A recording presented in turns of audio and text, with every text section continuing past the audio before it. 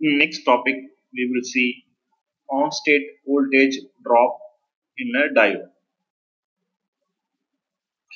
On state voltage drop is a voltage drop that is happening across a diode, which is referred to as a loss. Now let me put two voltmeters, one across source and another across our diode. The voltmeter plus is connected to anode, voltmeter minus is connected to cathode. Now let me go to the library and get an display.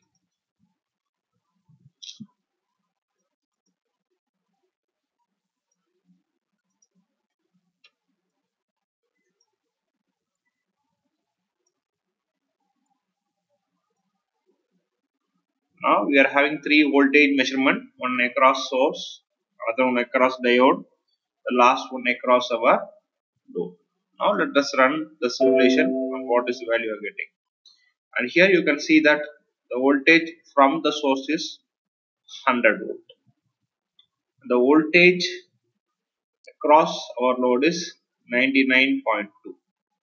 What happened to remaining 0.8 volt? It is lost. So yeah, it is lost across the diode.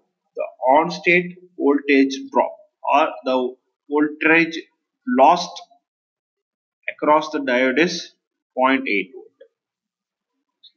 This 0.8 volt is called as on state voltage drop. It is a loss. It's a semiconductor which is having an on state voltage drop of 0.08.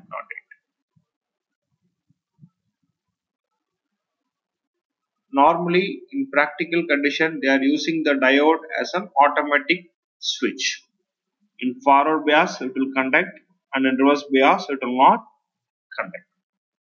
This is the main application of our diode. The drawback of having your diode is on state power loss is high.